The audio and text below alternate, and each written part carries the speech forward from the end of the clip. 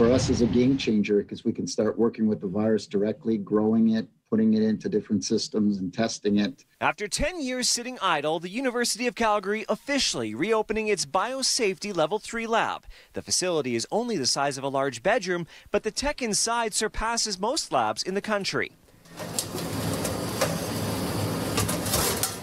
Until now, researchers at U of C could only study pieces of the COVID-19 virus, but the lab enables researchers to use live specimens. A negative airflow keeps the virus from potentially escaping the confines of the lab.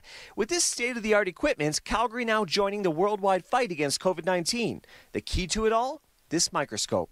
We can now use very special microscopes and go right inside the lungs and begin to visualize what happens when an organism gets infected with a virus. And we can actually see what's happening, what the virus is doing, which cells it's infecting. We can ask all kinds of questions. The lab at the U of Calgary was shut down due to lack of funding 10 years ago. Back then it was being used to study bioterrorism, a project funded by the U.S. government shortly after 9/11.